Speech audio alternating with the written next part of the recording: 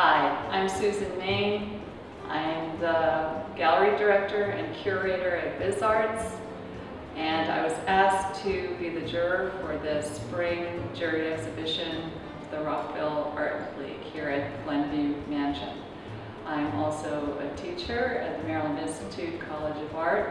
I'm the program director for their pre-college in Tuscany program, and I'm an artist myself. And it was my pleasure to be invited to take a look at all these amazing works of art that have been produced by the members of the Rockville Arts League. It was very difficult for me to make decisions about what should stay and what should go. There are a lot of accomplished artists here. And what ended up being my criteria was that I first of all want to look at a work of art and I want it to hold my attention. And so the winners in this exhibition were mostly showing me that they could push the medium to a different level. And the grand winner in this prize, after much consideration, was in the mixed media category. It's this beautiful piece over the mantle here. It's called Her Majestic Spring Attire, and it is a digital painting on aluminum. And as you can see, it's just beautifully crafted. It's an object in itself. And there are these references to art history and the contemporary moment that I find really interesting conceptually. So not only is it crafted beautiful, that there's a command over digital manipulation and photography, but there's also a message that's being sent kind of across the ages. And when I looked at this piece, I was immediately struck by this figure in the center who's surrounded by kind of this blossoming world, an otherworldly place, kind of fantastical. But the colors, if you look carefully, are really the colors that you see that are in spring bloom, pastels, deeply saturated against lush, lush greens.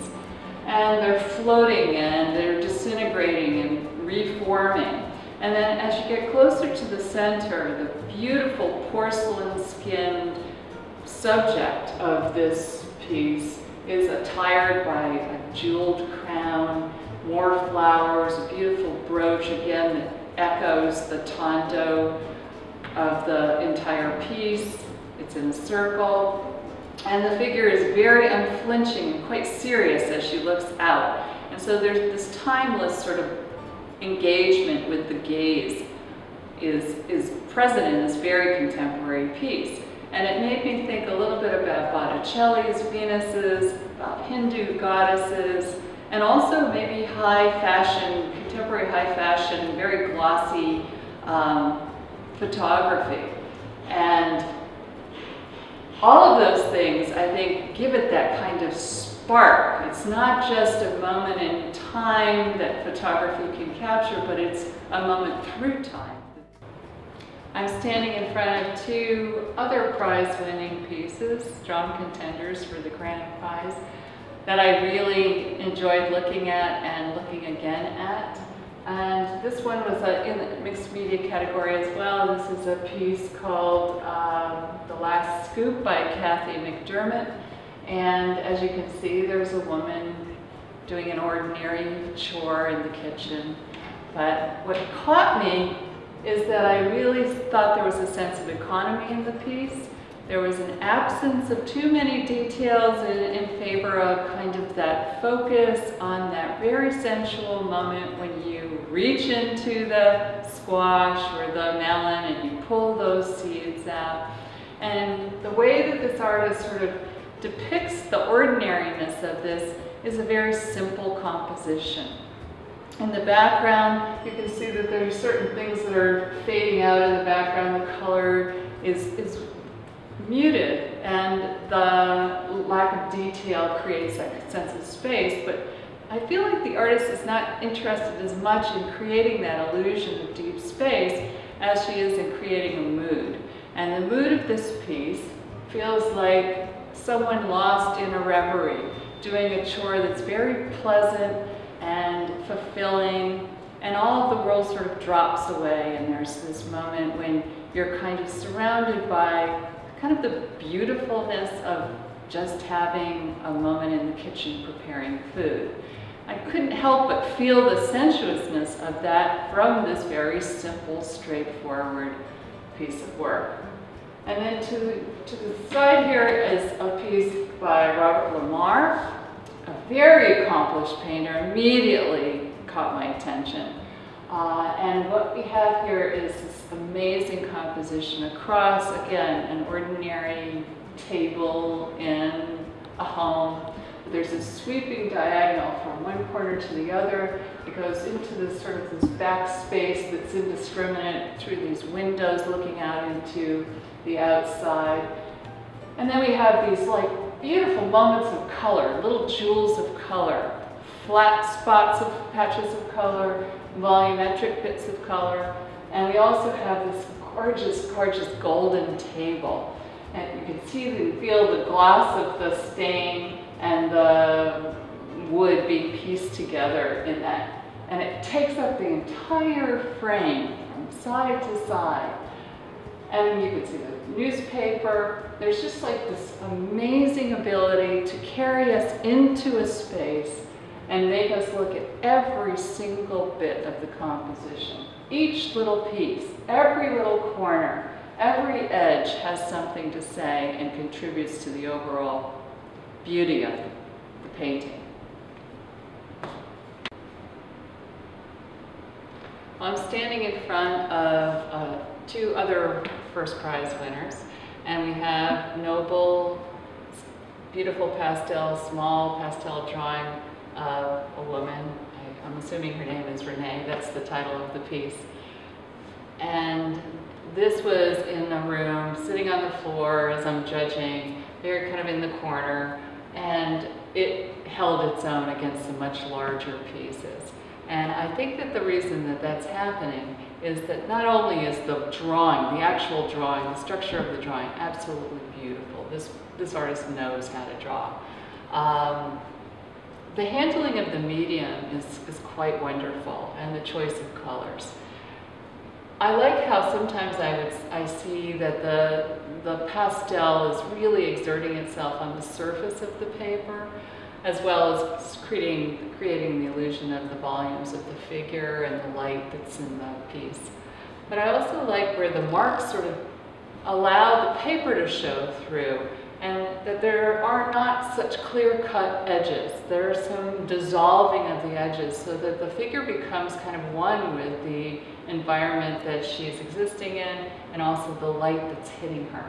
Particularly on the top of the head, where it sort of dissolves into this splash of little kinds of little almost pointillist marks of color.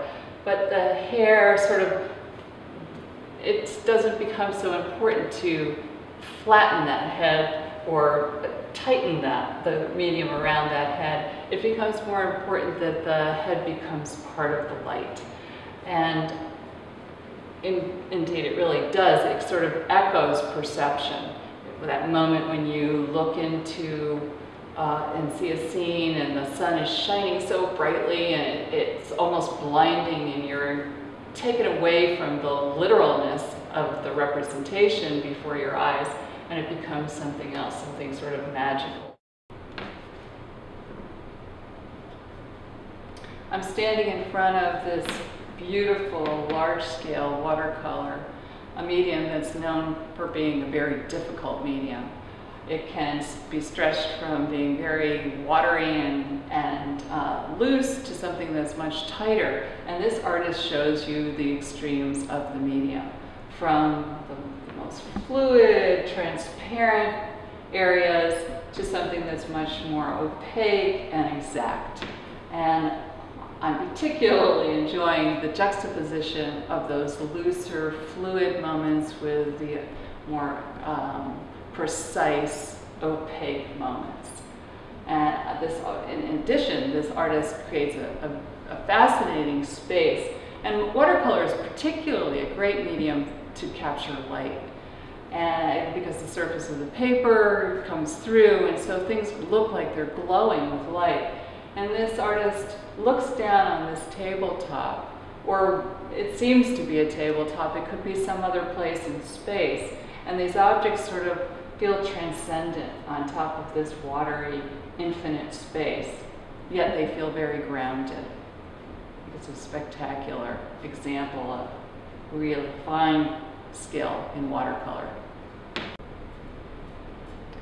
This is Francis Lederer's sculpture, the first prize winner in its category.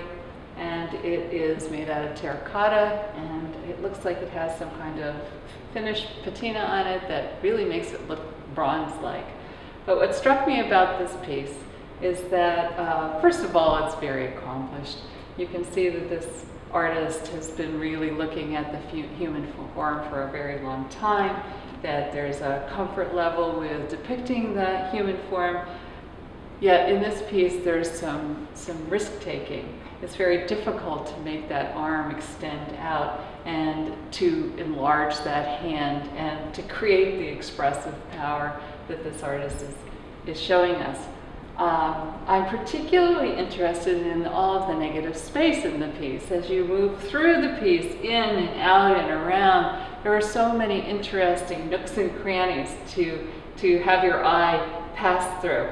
And the expression on the face, it reminds me of certain motifs from the 19th century, and yet it is somehow very, very modern and free. And the weight of the feet and the body in space is very well done. You can see that they're very grounded, and so you feel a sense of kind of relief that the body is there, yet then all these spidery arms and these spidery shoulders and the twist of the head and the gesture of the hands contradict that stability and create this sense of energy.